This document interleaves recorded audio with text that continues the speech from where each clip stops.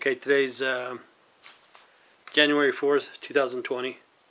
I'm just showing you what my feet look like right now.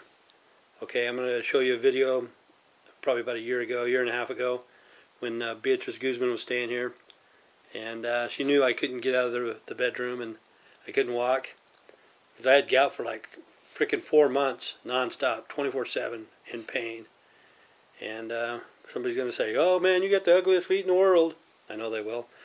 But I don't give a shit. You don't like it? Turn the channel. But today's January 4th, 2020. And I'm going to show you what my feet look like at the time. You know, I couldn't walk. I couldn't see. My back was killing me. And she was pulling shit, you know. Fucking burning candles, have wax on the side of the TV stands, and catching shit on fire and stuff. So this is what my feet look like normal, you know. Today's Friday the 16th, 2018.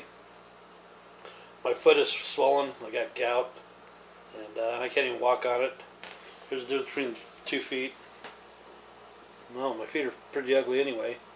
But that one looks a little bit swollen. But this one here, man, it hurts like a son of a bitch.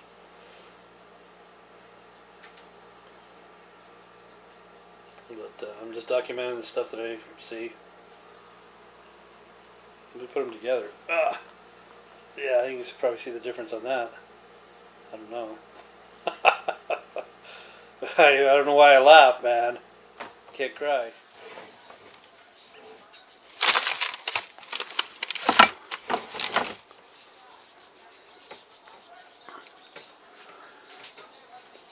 I was in there watching this Good Morning America this morning.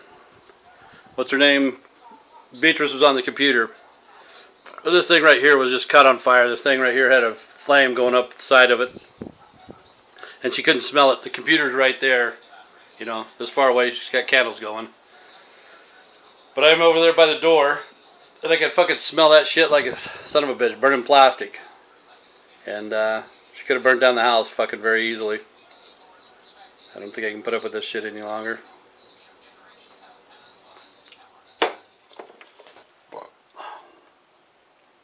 Here's the towel.